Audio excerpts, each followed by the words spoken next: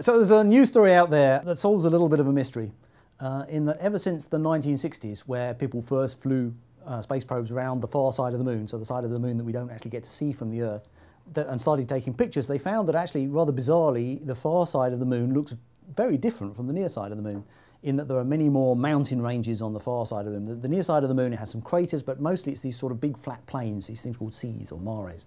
So it's always been a bit of a mystery as how you can form an astronomical body like the moon with one side of it so different from the other side of it. So there's now an explanation as to probably how this came about, which is there's a reasonably well accepted theory as to how the moon formed, which is sometime early in the formation of the solar system there was no moon, but some other body in the early solar system came along and smacked into the Earth, sort of threw a whole load of material up into space, and that material coalesced to form the moon. And so this new idea is that maybe it didn't originally coalesce to form one body, maybe it initially coalesced to form two bodies, one rather larger than the other.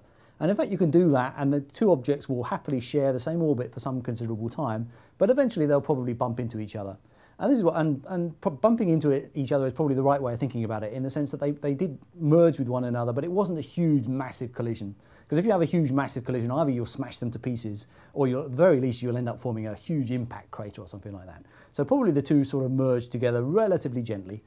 And when they merged together, the side of the moon where all this extra material got added would form a whole load of mountains. It's basically mostly the material that you've added on, but also the kind of the impact on the surface will kind of create folds and new mountains and so on.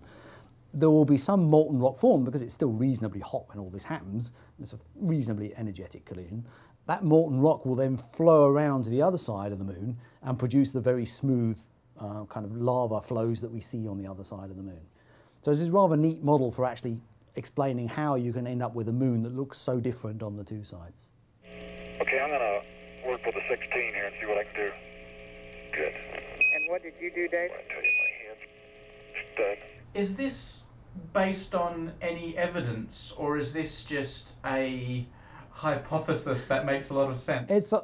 So the guys who've done this have done a series of calculations to figure out that you can actually have these kind of three-body systems, that they will coexist happily, so the Earth and these two moons will coexist happily for a long time, and that actually when they do merge together you can arrange things without being too kind of contrived about the whole thing. They will actually tend to merge in this fairly gentle fashion. They won't smack into each other at a high speed.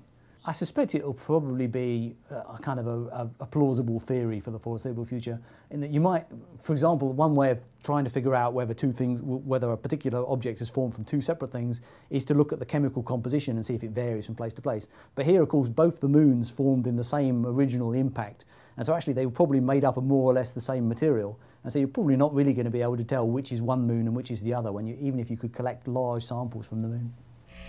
Just the surface top is exposed, but the boulder must be about a meter long with 2 to 3 inch layers in it. I think, yeah, plausible, probable. Yeah, I'd be happy with probable. So the essence of science is to try and come up with the simplest explanation that explains as many things as possible. It's this thing called Occam's razor that says the simplest explanation is the best. And the nice thing is that this single idea actually explains quite a lot of the properties of the moon. So as such, it's kind of a good theory, but it is still a theory. Golly, there's some stuff in there.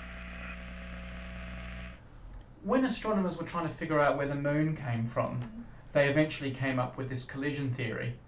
Now they're trying to figure out why the moon has these two different aspects to it, and again they've come up with a collision theory. It just seems like every time there's something they can't figure out, they say, oh, it must have been a big collision. It's always fun smashing things into each other. It's the same with galaxies, right? The way we like to make bigger galaxies is by smashing smaller galaxies together. It's always fun to crash things into each other.